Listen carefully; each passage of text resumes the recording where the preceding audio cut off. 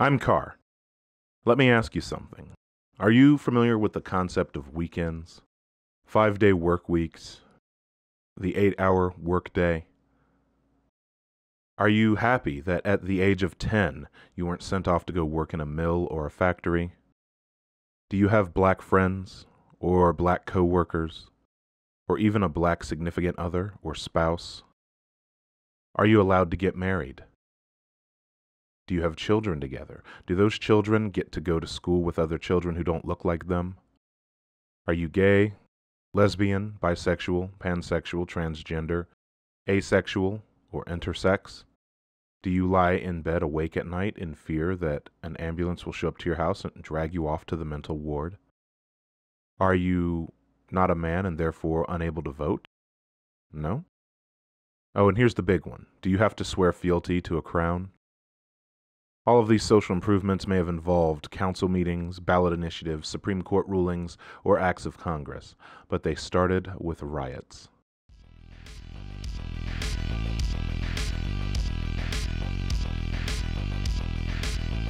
What if I told you that on March 5th, in an American major city, a group of laborers, small business owners, and concerned citizens took to the streets to protest against the presence of armed agents of the state?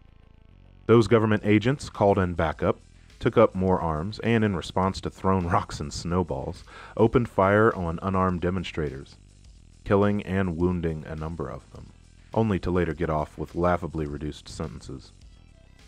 In case that sounded a little too similar to what's going on right now, I should inform you that this was the Boston Massacre. It took place in 1770. Sorry, I forgot the year. I think that it is a failing of our education system that we so often miss the important details of major societal changes and movements. When we are taught history in school, we are only given this vague understanding of these movements, knowing little more than the dates and that some people gave some speeches and then some benevolent white men signed some documents and everything was fixed. We get the impression that the activists, who we now know are on the right side of history, were viewed that way at the time.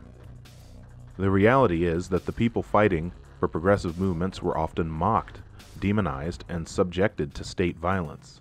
In 1913, a women's suffrage parade took place in Washington, D.C.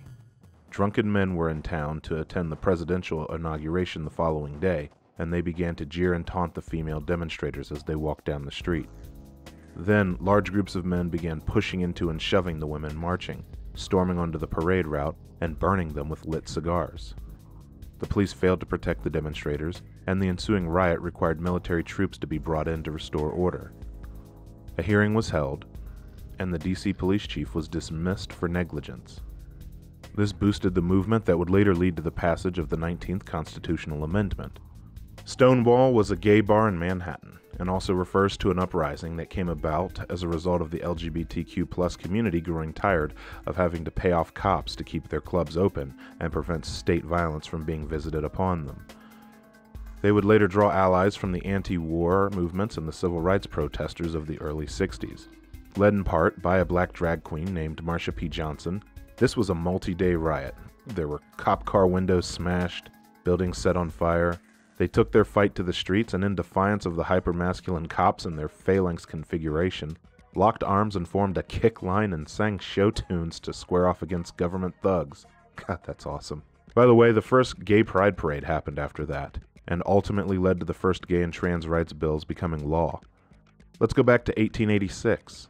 Workers all across the colonies had been striking for several decades to push for an 8-hour workday, but what turned the tide of the labor war was when on the 3rd of May, thousands of workers went to confront strikebreakers at a plant in Chicago. The police arrived and, cementing their status as a tool to be used against organizing, opened fire and killed 4 people. The next day there was a rally to protest this violence. A bomb was detonated in Haymarket Square. Labor activists were rounded up en masse and imprisoned. A number of the movement leaders were tried, convicted, and hanged.